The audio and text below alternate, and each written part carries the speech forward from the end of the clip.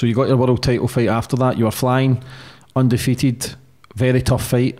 Woodley, how was that experience getting in the cage with him? Do you know what? I just put, at that time, these fights with Wonderboy, I missed weight for Wonderboy, and all these fights leading up until I fought Woodley and my last fight at welterweight Masvidal, I wasn't thinking fight, I was thinking weight. So don't get me wrong, like, it was great, but I didn't show the Darren Till in that fight.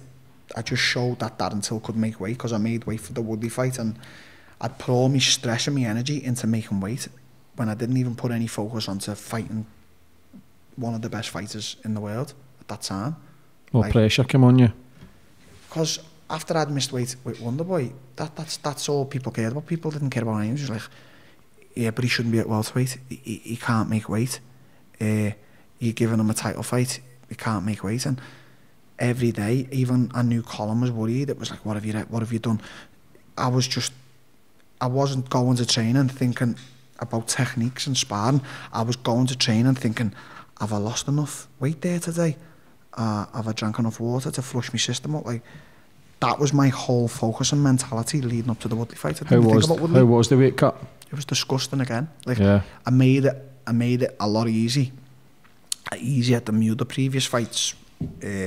But again, it was just the whole process. If you could have a 24-hour camera around the whole process leading up and the day before weigh-ins, you'd just be like, that is so unhealthy beyond belief. Like, it's damaging. It's potentially lifelong damaging. Mm-hmm. You know what I mean? Like, I was the day before Woodley, I cut like 10 kilos in a few hours. Mm-hmm. Like, and all these other guys are cutting weight with a few kilos and that, and I'm just in there, just skin and bone, and just my face is so just dried in and dragged in and not healthy.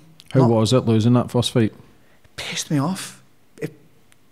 I shouldn't have lost. I should have beat that guy. I was better than I am a better fighter than Tyron Woodley. I'm a better fighter than George Masvidal, and I'm a better fighter than Robert Whittaker. But that was my first loss in MMA on the biggest stage possible.